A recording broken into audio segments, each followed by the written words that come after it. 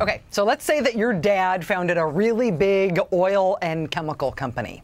Let's say, just for the sake of argument, that it's the biggest privately held oil and chemical company in the whole world, the second largest privately held company of any kind in the whole country. And because your dad founded that company, and because Dad's will was awesome, you and your brother are now tied in the rankings for the 9th richest men in America. USA. USA. If those were your circumstances, what would make sense is that you, as the head of a giant oil and chemical company you inherited from your dad, you would do things like trying to stop the government from limiting greenhouse gas emissions. You live for greenhouse gas emissions. You'd be trying to make sure there was no tax on fossil fuels. You'd be trying to prevent chemicals like formaldehyde from being labeled as causing cancer. You make many, many millions of dollars, after all, from formaldehyde. You'd be doing all of those things because they would be good for the bottom line of the business that you inherited from dear old Dad. Now, chances are, if you were sitting at home watching this show right now, you probably did not inherit a giant oil and chemical company from Dad. I'm very sorry. But the brothers who did, Charles and David Koch of Koch Industries, they have done all of those things that I just mentioned. They have done that advocacy in service of their company's bottom line through the company, through Koch Industries. But they've also funneled a ton of money into organizations with really innocuous-sounding names. Groups like Citizens for a Sound Economy. Who's against that? Or Citizens for the Environment. Sounds like hippies. There's also David Koch's latest venture, Americans for Prosperity. Who's against prosperity?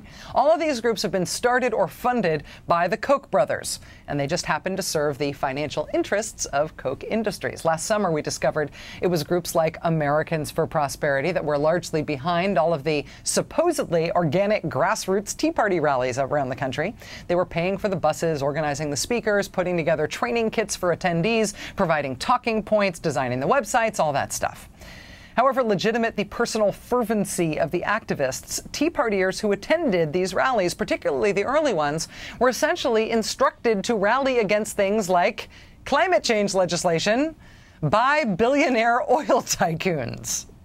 But it turns out that in addition to fighting against all of that stuff specifically related to the oil and chemical industry, which makes sense because that's where they got Dad's money from, the Koch brothers have also been bankrolling efforts to reduce social services in America, to defeat health reform, to defeat the economic stimulus package for the economy. These are things that may have some vague connection to the bottom line of Koch Industries, but mostly they show that the Koch brothers are pursuing an agenda that is beyond just their own narrow, if very rich, corporate self-interest.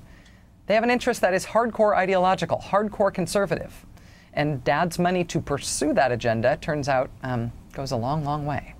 Joining us now for the interview tonight is the New Yorker's Jane Mayer, author of Covert Operations, the billionaire brothers who are waging a war against Obama. Jane Mayer, thanks very much for joining us tonight.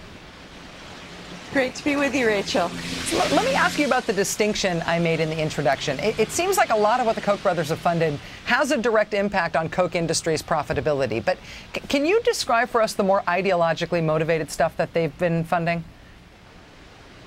Well, sure. I mean, the two interests do dovetail to a large extent, but they are very hardcore libertarian ideologues, and they have been for many years. And their early years actually are very revealing. I go into the family story to some extent in this piece in the New Yorker, and they were early backers of and followers of a man named Robert Lefevre, who was really an anarchist and believed that the government should be completely decimated, basically. The only thing he believed in was a government that would protect individual rights. And so from those early days, they were supporters of getting rid of things like Social Security, income taxes, all kinds of regulations. They wanted to get rid of the FBI, the CIA.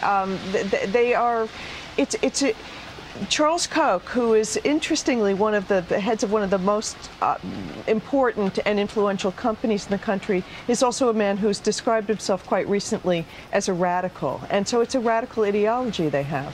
One of the things that is striking is the distance between the sort of John Birch era Koch the father ideology that you described and modern day, even very far right conservatism. For example, the idea of getting rid of the FBI and the CIA is something that would strike a lot of today's modern sort of national security conservatives as kind of off the deep end, right?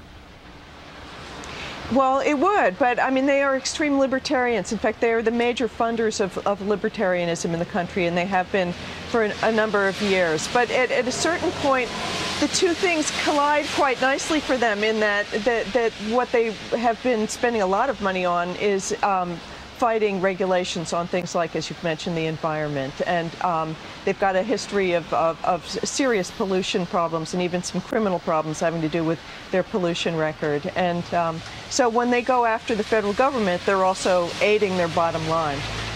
The strategy of the brothers has been to try to influence policy by bankrolling a lot of right-wing think tanks, a lot of right-wing organizing outfits. Why did they determine that that was the best route to take? I know that you describe in the piece how one of them at one point ran for office. Well, that's true. It was really interesting. In 1980, David Koch, the brother who lives in New York City, became vice president of the Libertarian ticket. And actually, it was interesting. If you take a look at that campaign, the language was much like the Tea Party now. They even talked about having a Tea Party then to get rid of taxes. But at any rate, it was a flop at the ballot box. If they got something like 1% of the vote, and they realized they couldn't really win in kind of the open democratic marketplace. So instead, they decided to go recede from public view and start funding a complete apparatus of public opinion that would push America in their direction in other ways.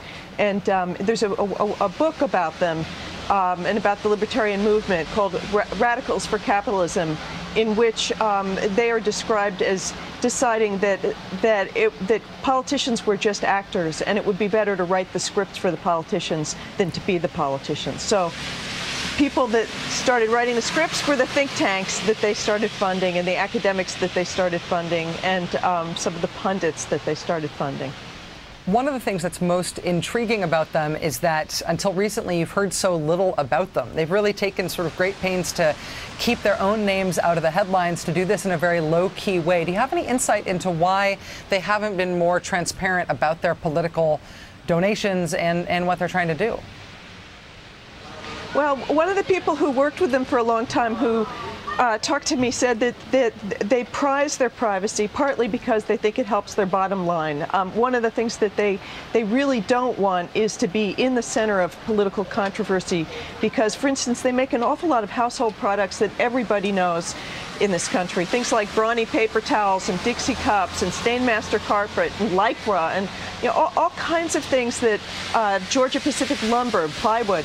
These things we're all familiar with, and they don't, I'm told, really want to have the public connect those products to their extreme politics. And it also might bring congressional investigations if they were in the news more. So they try to be way behind the scenes. I did notice that I was sort of scanning your piece at first, looking to see if anybody in Democratic politics or in the administration was going to weigh in on this subject. We've been sort of talking about the Koch brothers and Americans for Prosperity since the early days of the Tea Party. We didn't go anywhere near as deep as you went in this piece for The New Yorker, but I was very interested to see that you got a comment from David Axelrod about them. I wondered if you got the sense that the administration, the Obama administration, is frustrated with the influence of the Koch brothers, if they want there to be more public awareness of what they're doing. I mean, I can't really speak for the White House, but I get the feeling that what they're frustrated about is that the Tea Party's been able to be portrayed through most of the media, not necessarily yours, because you've done a terrific job on covering Americans for Prosperity, but many places it's been considered a kind of a spontaneous uprising that just came from nowhere. And there is certainly for real anger out there in the country.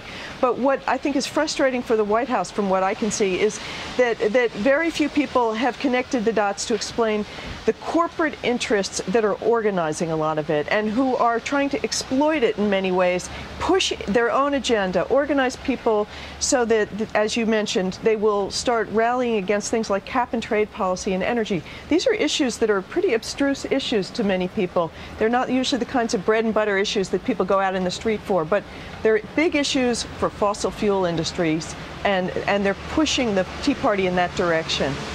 AstroTurf is, after all, a petroleum product. We should be reminded.